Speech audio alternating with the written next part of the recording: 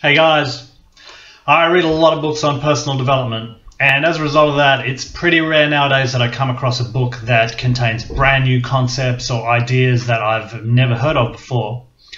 So what I'm looking for in the books that I read now is more a matter of how they affect me, like how they make me feel.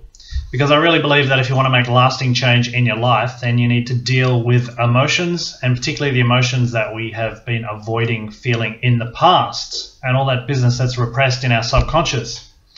So yeah, nowadays I look at how books make me feel. Now with that in mind, one of the emotions that I've really struggled with in the past and is still working on is anger. It makes total sense because I grew up in a household where anger wasn't handled well. The anger around me was expressed in ways that I found traumatic and destructive. And I made a decision at a very early age that anger was just a bad emotion. It was a terrible thing. I wasn't supposed to feel angry. I wasn't supposed to let the sun go down on my anger. I wasn't supposed to be quick to anger. I was meant to be slow to anger.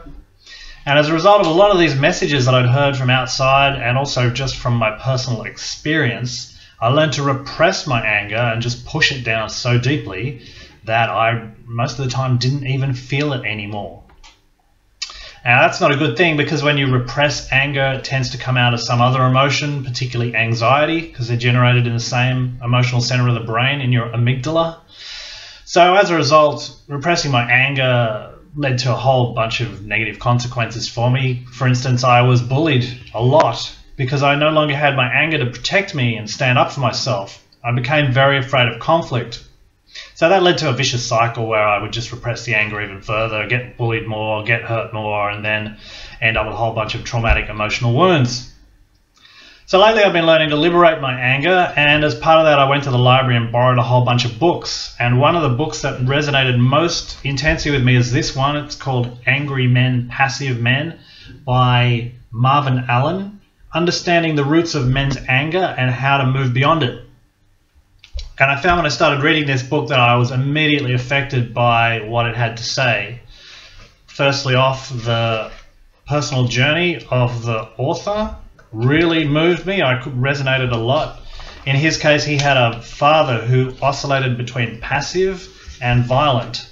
And so his father was the dominant force in his life, he writes. And it was quite oppressive, obviously, the experience he had. And I found that reading the personal introduction, I found myself crying because I could so resonate with this guy. And he talked a lot about his experience of therapy and why he had so much therapy that just didn't seem to work. It was like he was talking about what happened, but it wasn't healing him for some reason.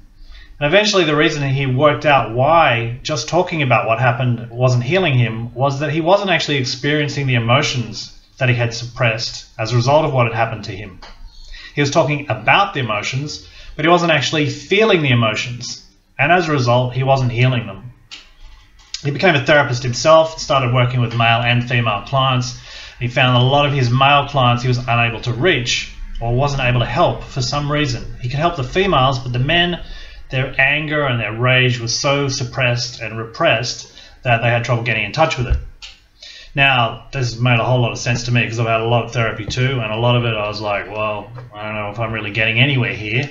And it's only in recent years that I've learned how to get in touch with those feelings so that I can really do some serious healing work. Now, reading section 1, Men and Their Emotions, I was immediately triggered. And by the time I even got to page 3, simply reading the title of the next section, Why Men Can't Feel, and how boys are taught to suppress their emotions, when I read that, I felt waves of grief go through me. I started sobbing deeply, my whole body started convulsing, and I just stopped. Like I took some time to just let that grief out of my system.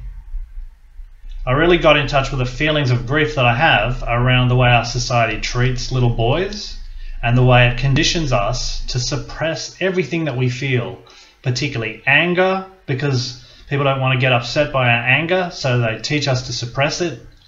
Our sadness, people are uncomfortable with boys' sadness. We're taught little boys don't cry, we're meant to be little men, we're meant to be stoic. And our fear, we're not meant to reveal our fear to other people because that's seen as a weakness. So I hadn't even read the section of the book yet. Like, all I'd read was the title saying how boys are taught to suppress their emotions, and immediately, bang, I was really feeling this grief. So as I said, I stopped reading and I just allowed that grief to liberate from my body. And I believe that by feeling these feelings that we've been avoiding and suppressing and going through that grief, that's basically how we heal, so that we don't need to be so triggered in situations in the future. Yeah, I got a lot out of this book. Particularly the section on men and their mothers really resonated with me. In my case, it wasn't so much my father that was destructive. My father was destructive with his anger, but it was more sporadic.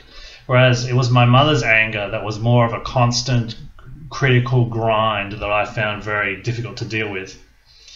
And there's a section in here where he talks about different archetypal types of mothers who tend to cause damage to their sons. And the one that immediately leapt out to me was the critical mother, which I've been aware for quite a long time now that I have quite a critical mother, and dealing with the impact of that has been pretty intense for me. And that leads a little boy to grow up like I did, very, very confused. And that confusion can manifest as deep-seated anger, and when there's no outlet for that anger, it just bottles up inside and end up with feelings of low self-esteem, anxiety, panic attacks, and all the other business that you can read about in the Confident Man program, where I talk about my personal experience dealing with all this stuff. So yeah, look, Anger, this book it's not very new, it's pretty old, so you can still get it on Amazon if you want to click the link below. I found it incredibly resonated with me. It's very, very useful to read this book for me, and I highly recommend it to other guys, particularly if you're finding that you've done therapy, it doesn't seem to be working, and you don't really know why. As I said, this guy eventually worked out that what he needed to do was connect with men's feelings, and the best way to do that was with groups of men, where he could have other men listen and validate the feelings that these men were having, and the walls came down, everybody learned to express what they were feeling constructively, get into their rage and anger. He also found in his therapy sessions that it was good to have a pillow and a baseball bat in the middle of the room, and men could get up and smash the pillow when they were feeling angry to let the aggression out. I use a punching bag for that. I'm going to make another video talking about that soon. So yeah, I highly recommend that if you having struggles with anger and you're wanting to deal with that, you can get in touch, post a message on the forum, send me an email, and let's talk about it, because this is really important. And yeah, have a great day. Catch you soon.